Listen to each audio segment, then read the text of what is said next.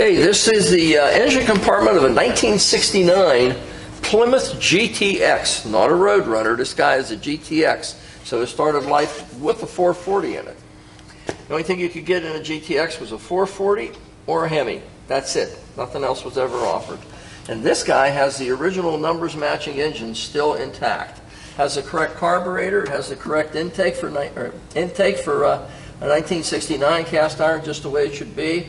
The distributor is still the original Presta-Lite distributor with a new vacuum advance pod on it. The correct air cleaner for 1969. The heater is still hooked up and functional to the passenger compartment. You can see the engine has been out and completely freshened up. Everything is new in this motor. Everything has been done correctly. Correct cast iron exhaust manifolds on them with the correct valve pan covers also. Everything is as it was when it left the factory in 1969. Appears to be some type of a high temp coating put on the manifolds, the exhaust manifolds themselves, so that they don't deteriorate, so they don't rust. Does have the correct Presta-Lite tan cap on it, the original alternator with it. Guaranteed it's going to have new belts on it because Donnie puts new belts on everything. Hoses are correct top and bottom, correct style hoses with the correct spring clamps on them also. And also for your radiator or heater warming hoses also have the spring clamps on them. Dual horns on this particular guy. Someone's put a new washer bottle on it because they turn yellow, deteriorate, and just literally fall apart. Has the correct style 26-inch high-flow radiator with it, and the correct shroud, and the correct nice tight clutch fan on it yet too.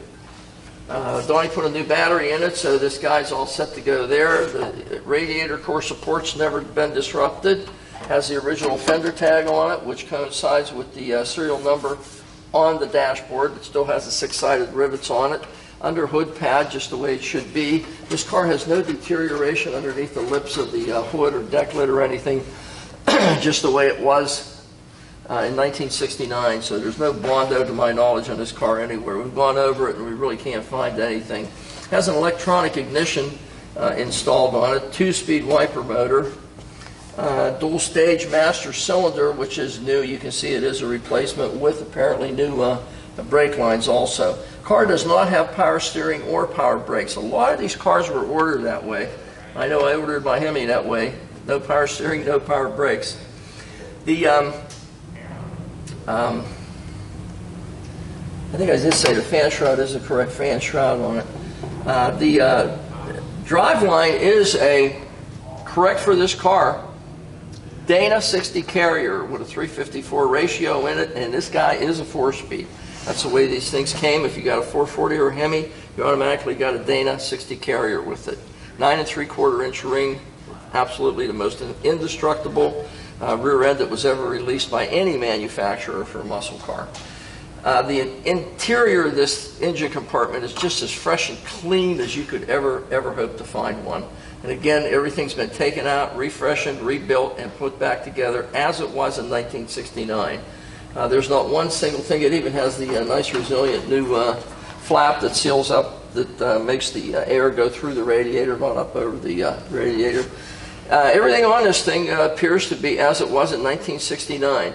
These motors made an advertised 375 horsepower, which was grossly underrated. These things pushed these cars along a lot faster than a 383 ever thought about pushing a car like this size. But it is a GTX, not a Roadrunner. It does have the correct numbers matching 440 in it, and it's for sale here at Hangsters. We're going to go around the rest of it for you. Hi, you're at Hangsters in Daytona Beach, Florida, and today we have a really special guest for you. Really difficult car to find. 1969, not a Roadrunner. This is a GTX, so it's a 440 car, and even over and above that, it's a 4-speed with a Dana rear in it. So we're going to go over it and show you everything we can aesthetically on it, and then we'll get the rest of the videos done. Undercarriage, drive, everything, to present everything to you.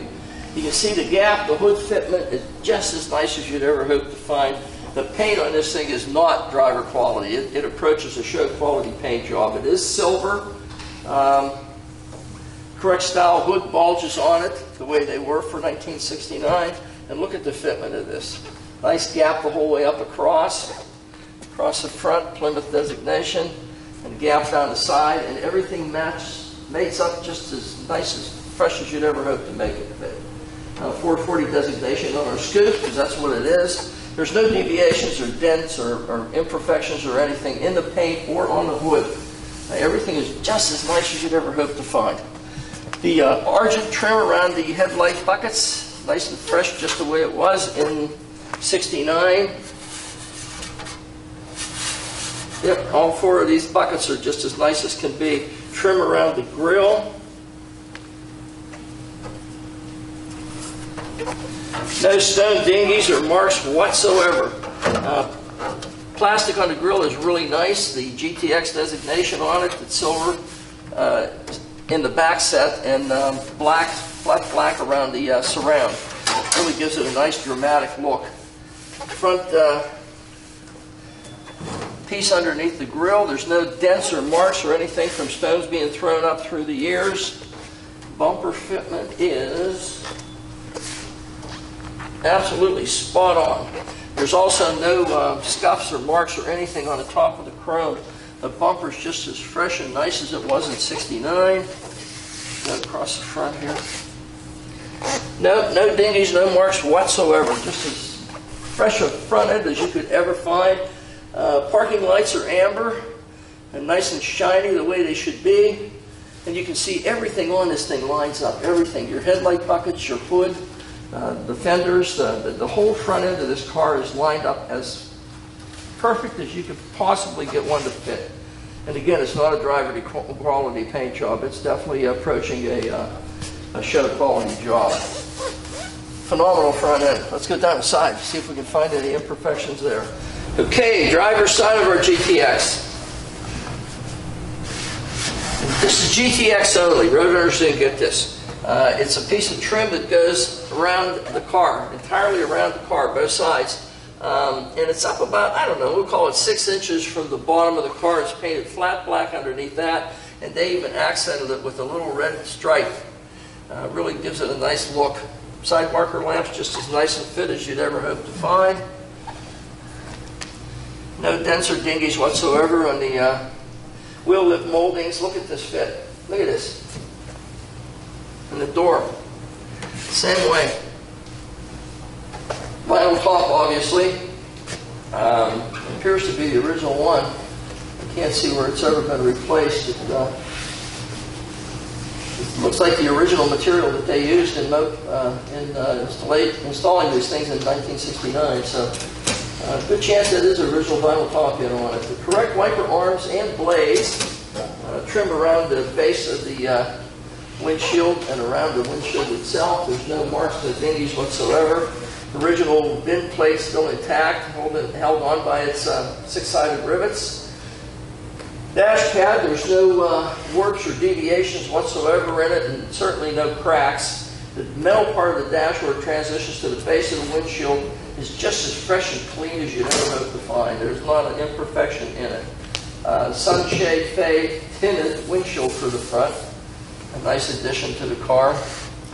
The trim around these wings usually has patina on it. It's usually deteriorated through the years, and even the wing itself. This does not have any, absolutely none. All new fresh rubbers on it. Drip rail molding.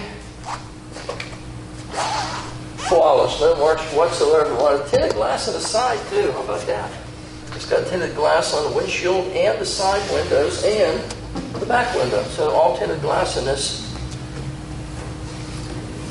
We do have the build sheet for this too, so you can verify everything on this vehicle through its build sheet.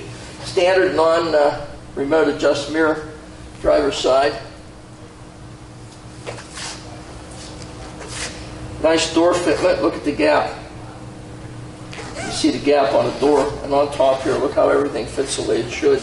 The window to the rear quarter panel, precise fitment. You can stand here with a garden hose trying to get the water in there and you wouldn't be able to do it. Appears to be the original door handles yet. Certainly don't need to replace. The chrome on them is very nice. GTX designation on the side. Like I said, the GTXs were a step above a Roadrunner. They really had a lot of accents on them that the Roadrunners just did not. Exhaust also more money too.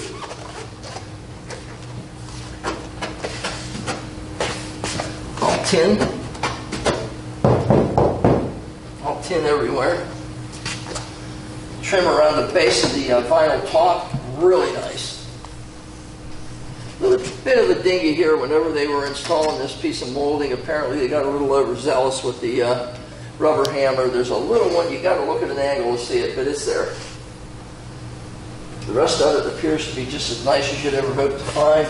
There's no deterioration, by the way, evident on the base of the rear light here. Usually these things have some paint chipping or issues along the bottom here because water would tend to lay in this area on this rear light. This one has absolutely none. Side marker lamp in the back, same as it was in the front.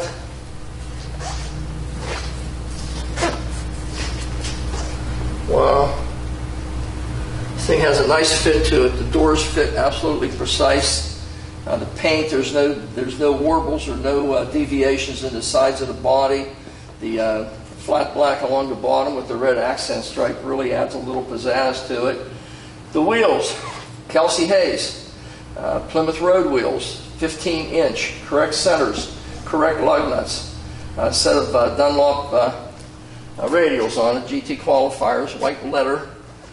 Just adds a lot of look to the car.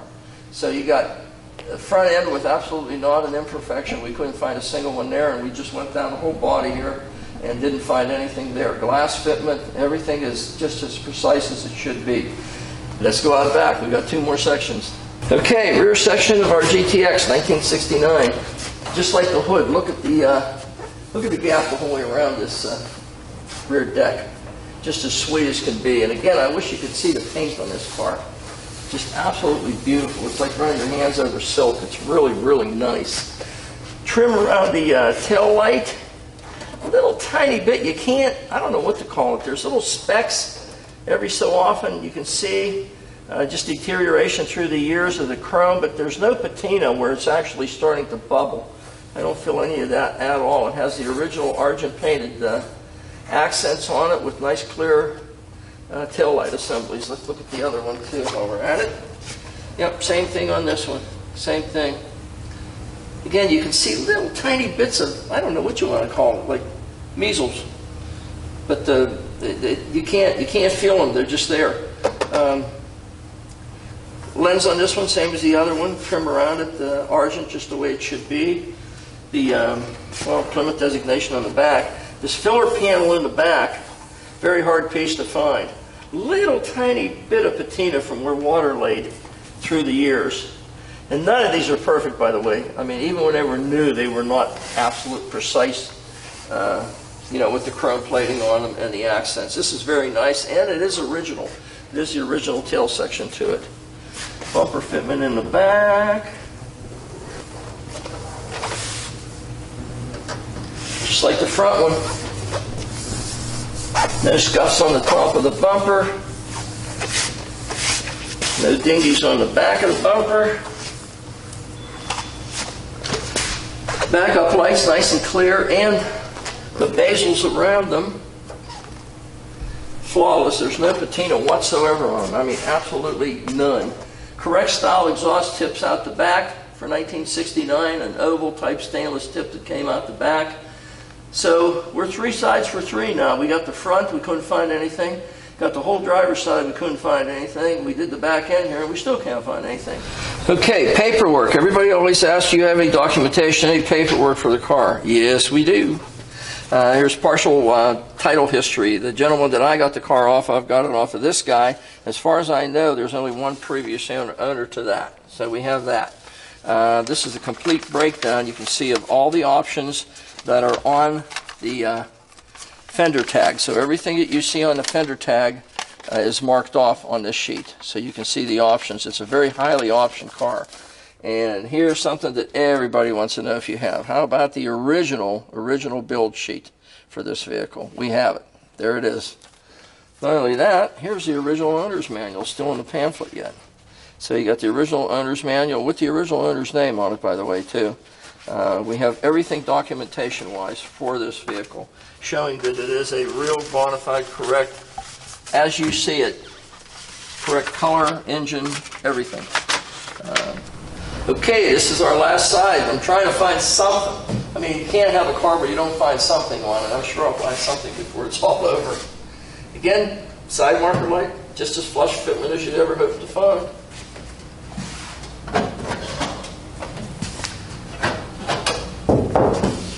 All tin. Wheel lip on this one, the same as it was on the other one. Trim around the back light. Another little tiny bit. You got to really look to see it at an angle. But there's a little boing from when they put the trim on. So you got one on top there, and you got one here. Again, it's something I'm picking out that you're going to find whenever the car was new, it still had it. Didn't matter. Hatch shelf, I did neglect to mention it on the other side. The hatch shelf with its speaker enclosures are just as fresh and clean as can be. There's no pieces broken out of where the speakers are. And the shelf itself, hat, rack, shelf, tray, whatever you want to call it, has no fading, no deterioration whatsoever in it. Nice car so far. Trim around the base of the vinyl top, the same as it was on the other side. Wipes, whiskers, I forgot to mention them on the other side. They are new. So the wipes, whiskers have been replaced in the car too. GTX again. Look at this. Door handle. Again, look at this trim. The front glass to the rear quarter glass. This is just as precise a fitment as you could ever hope to find. It seals up everywhere. You can feel where the glass is actually pushing in on the rubber on top, and you couldn't get water in this car if you tried. Tinted on the side again. White whiskers, same as the other side. Wing area, no patina at all. And this is an important point because these things usually, not just Mopars, but a lot of the other cars too, have an issue with having patina around these wings if they do have a wing area. This one has absolutely zip, none. Door handle on this side, same as the other, just as fresh and clean as you'd ever hope to find. I cut my finger on that bumper underneath there. When I stuck my hand underneath it, there was a little sharp edge.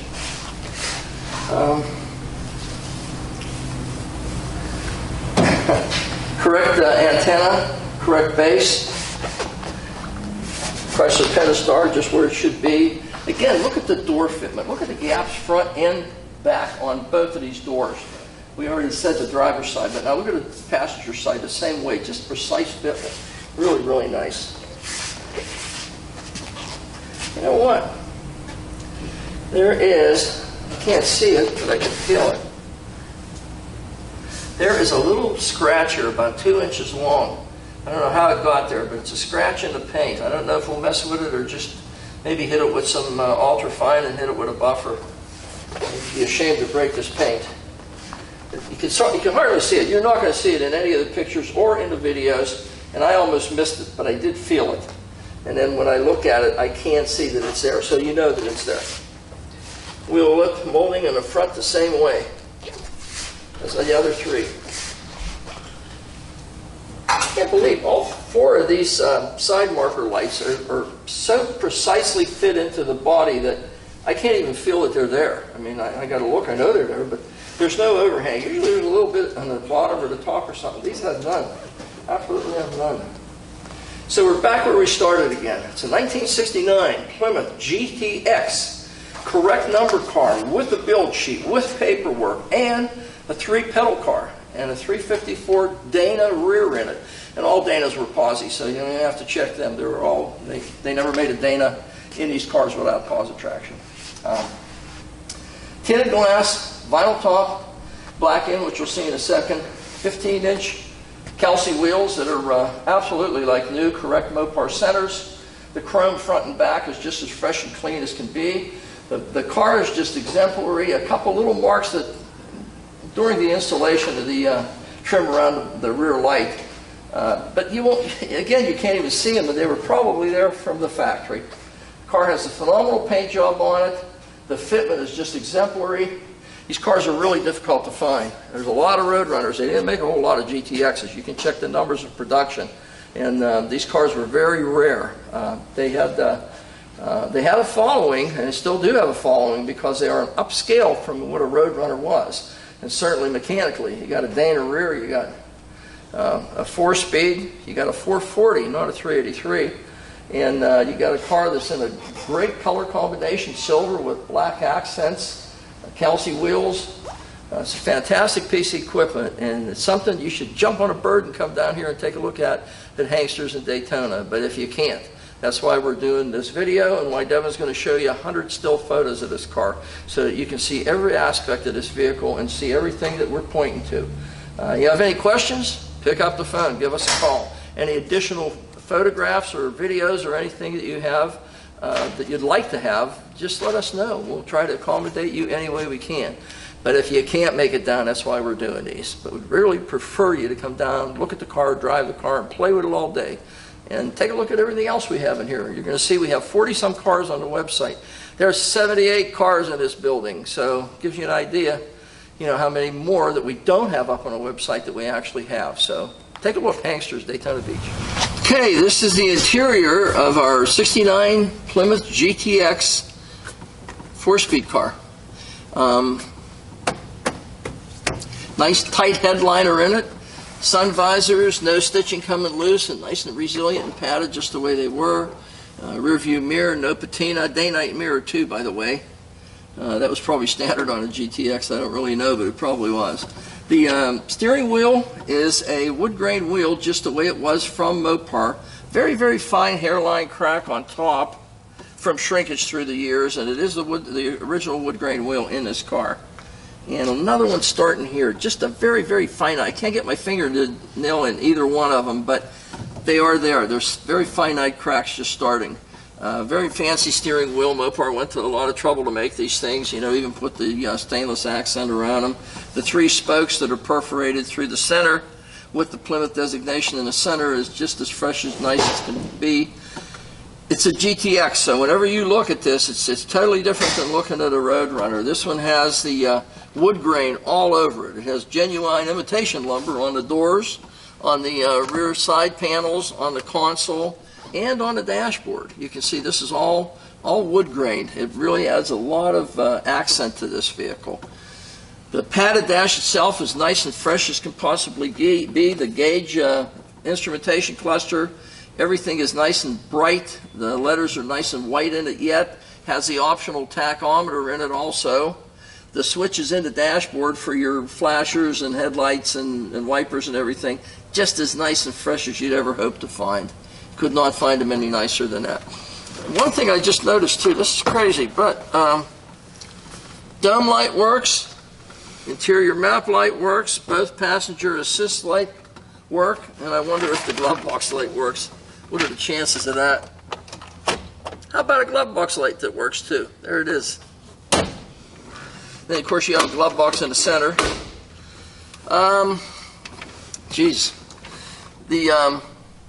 Instrumentation. It does have a trio of gauges underneath. It does have a fuel gauge, amp gauge, and a temp gauge, which I think they all function as they should, but you do have the actual temperature and actual oil pressure gauges and amp gauge underneath the dash. The rear seat, front seats, everything has been redone and everything matches just as nice as can possibly be. Cut pile carpeting in it, not cut pile, looped carpeting. Seat belts in the rear, seat belts in the front. So you got a nice complement of seat belts, safety equipment in the vehicle already. Set of aftermarket floor mats, or rubber mats, but they are in the vehicle with it, front and, nope, just front, not in the rear. Let's see. You look inside the doors, just everything is nice and clean. I mean, there's no crap or anything inside around your hinge area.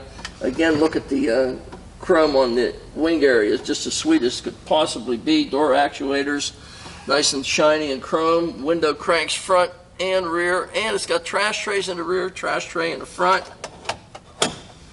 Molded armrests front and rear. They're all the way they were in 1969. They're not redone. They are the correct molded style armrests.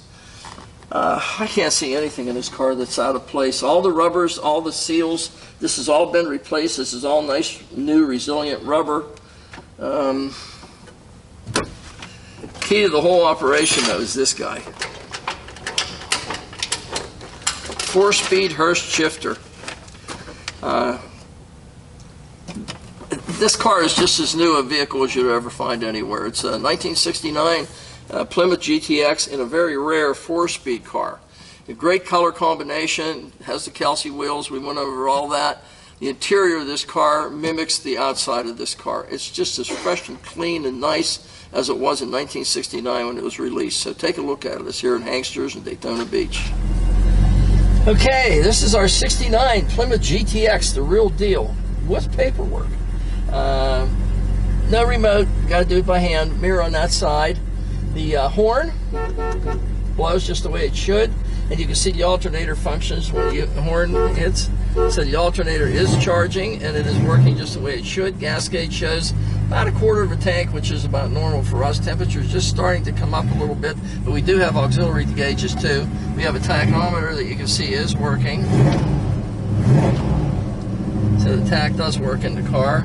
Our auxiliary gauges are off. Well, are they functioning? Let's see. The temperature coming up in it yet? No, the voltmeter is not hooked up. We have to get that hooked up. It's hooked up on the dash, but not here. We're showing about 55 pounds of oil pressure, and the temperature is up to about 140 to 150 degrees, which would coincide with that. So that's right the way it should be. Left turn signal over here, just working the way it should. Right turn signal, doing the same thing over here. There's probably not a chance in the world of a radio working from 1969, but we'll try it anyway. It's a wheel radio, but that's certainly nothing you want to take out of there. You're going to put a sound system in it, put it in the glove box or out back. Let's see, wipers, where are the wipers? Wipers. Probably ought to, oh, there it is, nice. Something needs a drop of oil. Oh, now it quit. Now it quit making noise, but still probably something we ought to lube. But the wipers do work as they should. That's it. We'll go show you speedometer working. We'll go for a ride here and see what this guy runs like. Oops.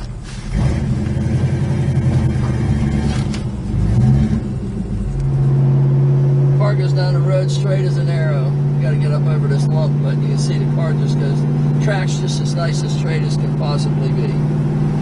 The fourth gear here.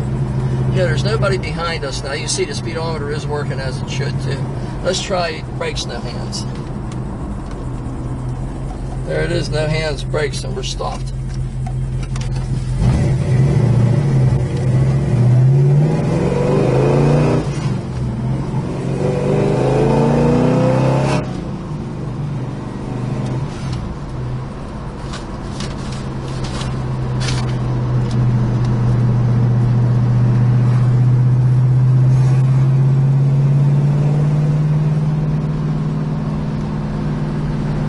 Nice tight car. I mean, there's no deviation. The steering box, it must be a new steering box, because look, I mean, you move the steering wheel an inch and the car goes there. And normally these aren't that tight. Back in the 60s, early 70s, they just didn't have that much of a resolution to them. This guy does.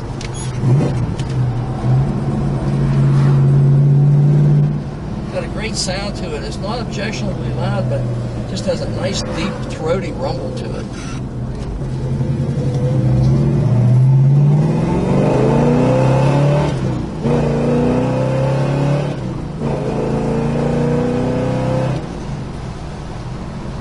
That's 70, so you can see that the car runs and drives just like it should. Has a real nice, deep-throated tone to it. Goes down the road straight as an arrow. Aim the steering wheel, it goes down the road straight as can be.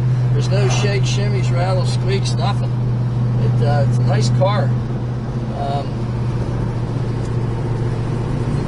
You just watched us do an entire video with this car. It's 120 degrees out here right now, but it's going up to 150 this afternoon, I heard. A nice straight car. The paint on it is much better than driver quality. All your panel fitment is just as nice and precise as you could ever hope to find. The interior appointments are just as they were when they were new. Even all the wood grain, genuine imitation wood, by the way. all through the car, on the dash, on the door panels. Everything is nice and fresh. Speedometer enclosure, your gauge cluster and everything functions as it should. There's just absolutely no negatives on this car. I think the whole thing, I think we found one little tiny scratch that we'll probably just hit with a buffer and rub out, and that's it. Other than that, this is a nice car. And don't forget, it's a documented car too. This thing has a build sheet. It has a owner history to it. It has a fender tag with the correct breakdown on it. Oop.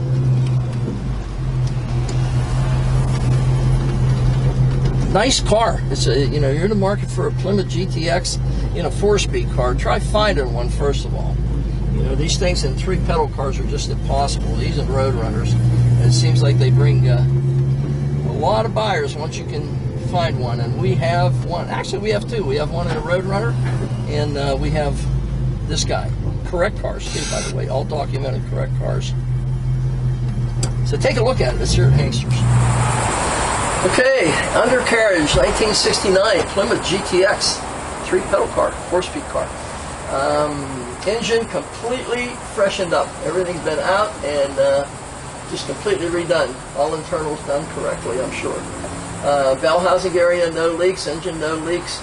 Transmission, there are no leaks. Donnie put a brass plug in here whenever he tops off all the fluid, so that's why you see a little tiny bit of nice clear gear oil there. You can see it coming from where his plug is to the bottom there, but no leaks.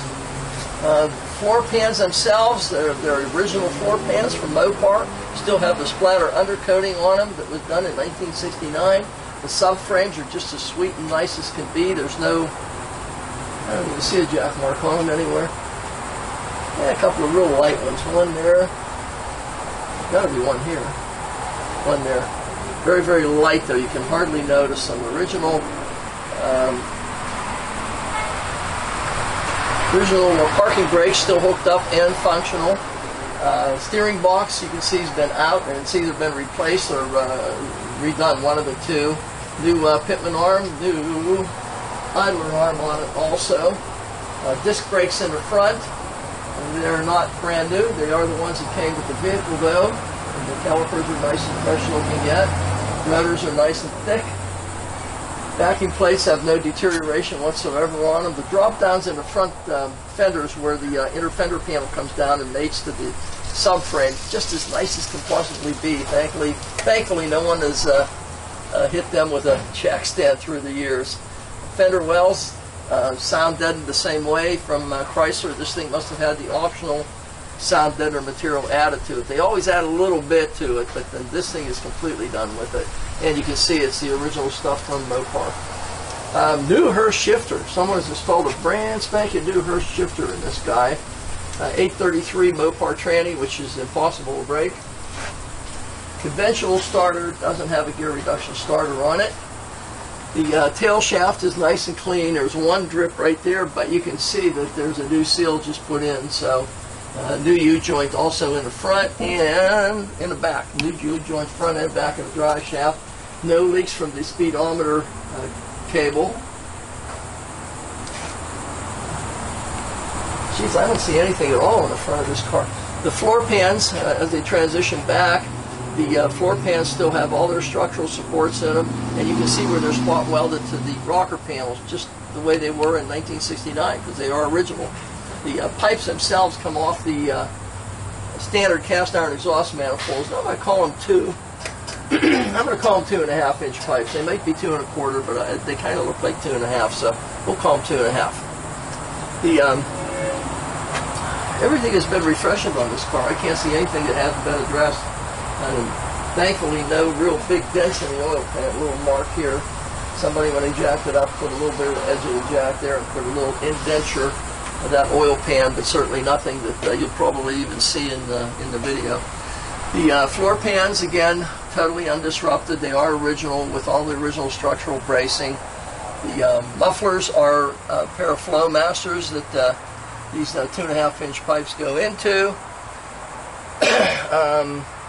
Multi-leaf rear springs, 7 on this side, 6 on that side, just the way they should be. And I forgot to mention, new shocks in the front, new shocks in the back. Subframes in the back. There's one jack mark or jack stand mark, same as here. There's one on each side.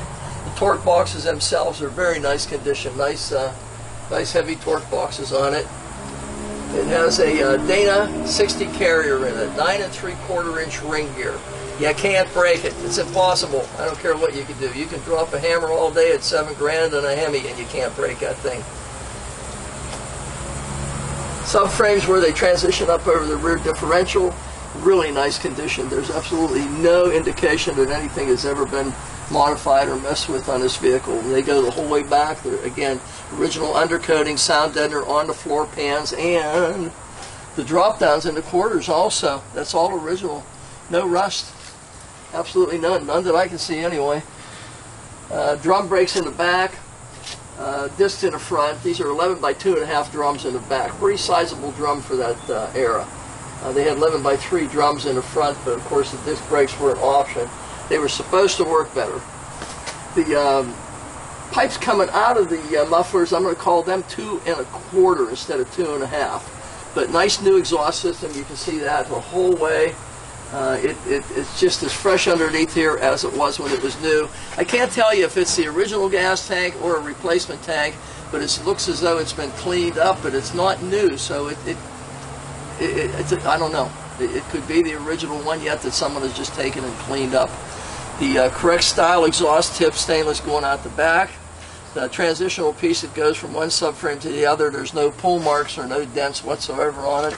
There's absolutely nothing deteriorating under this car. Absolutely nothing. I don't see anything. There's no leaks evident in the drive line at this point anyway. There will be in the future. It's a muscle car, so if it's not next year, it'll be the year after. There'll be some oil on the floor. There's absolutely nothing to call a negative on underneath this thing. You can see for yourself the exhaust system, the floor pans, all the welding from the floor pan to the rocker panels is still original. The spot welds the way they came. The springs have a nice curvature to them. The drive line itself is just exemplary in this vehicle. And it's a 4-speed, and it's a Mopar, so you know it's going to be fun to drive. It's available here at Hanksters in Daytona Beach, Florida, so if you're in the market for any kind of a Mopar that's a real collectible piece with paperwork, take a look at this guy, because it's really a well-documented, authentic 69 GTX.